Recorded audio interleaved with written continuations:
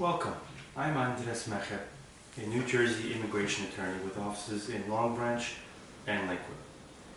Today, USCIS is publishing their final rules for what they are now calling the Provisional Unlawful Presence Waiver. I just finished a teleconference with DHS Director Mallorca and a representative of the Department of State, and I couldn't wait to talk to you about it. So in this video series, I'm going to describe to you what the program is, what the requirements are, and I'm going to define some of the terms so that you understand what this program actually is. So come on, let's get to it. Alright, today I want to talk with you what happens if USCIS denies your request for the Provisional Unlawful Presence Waiver.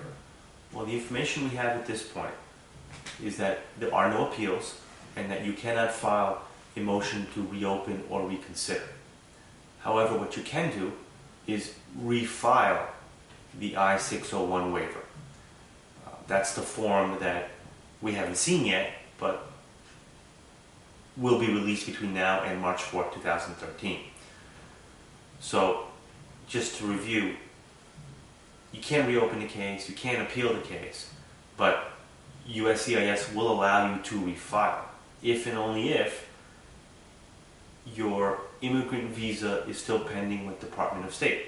So the moment you decide that you're going to refile, let the Department of State know that is your intention so they keep that matter open.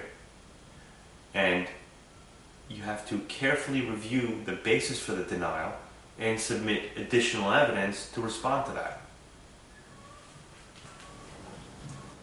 The Provisional Unlawful Waiver Program will only forgive unlawful presence.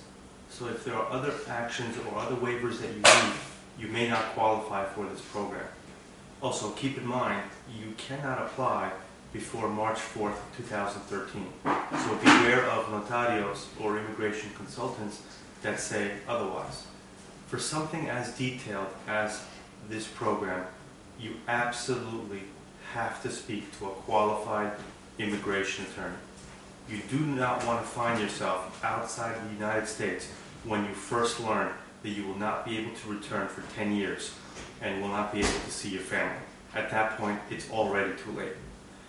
Learn how to find a qualified immigration attorney by downloading my free book, The American Dream Shattered: Dangers of Immigration Fraud. You can find it at my website. If this video has helped you, please let us know on Facebook, Google+, Twitter, LinkedIn, or on my blog on my website. I look forward to your immigration success.